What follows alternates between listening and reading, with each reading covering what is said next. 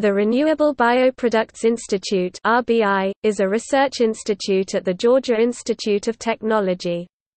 Founded in 1929 as the Institute of Paper Chemistry in Appleton, Wisconsin, it moved to Georgia Tech's campus in 1989, and integrated its operations with the university on July 1, 2003, known then as the Institute of Paper Science and Technology (IPST). In 2014, the IPST became the Renewable Bioproducts Institute. The organization is a link between Georgia Tech and the international paper industry. It focuses its research on pulp and paper processes, refining forest biomass into sustainable fuels, and creating new biomaterials in order to open new markets.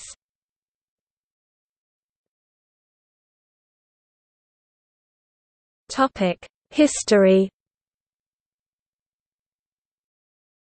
Since the late 1800s, paper-making has been a vital industry in Wisconsin.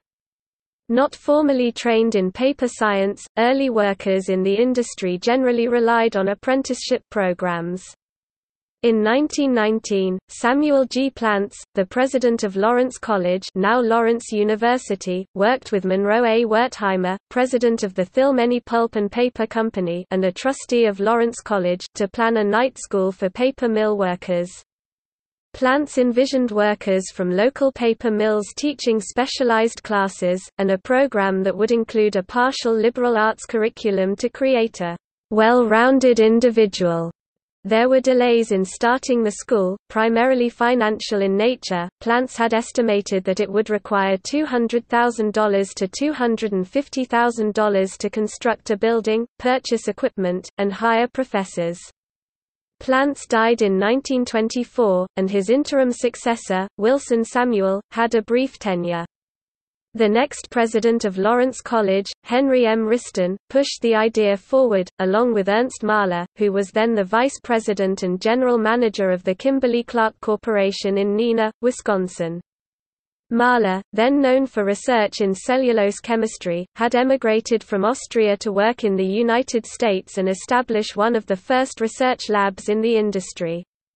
He was able to acquire the financial support of 19 pulp and paper companies that encompassed 90% of the state's paper industry, and in 1929 IPST was founded as the Institute of Paper Chemistry in Appleton, Wisconsin.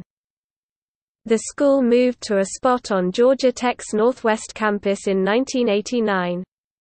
On July 1, 2003, the IPST merged with Georgia Tech, and on September 1, 2003, the institute received a new director, William J. Frederick, Jr., who received a corresponding faculty appointment in the School of Chemical and Biomolecular Engineering in the Georgia Tech College of Engineering. It was re-envisioned as a more direct link between the paper industry and Georgia Tech faculty and researchers.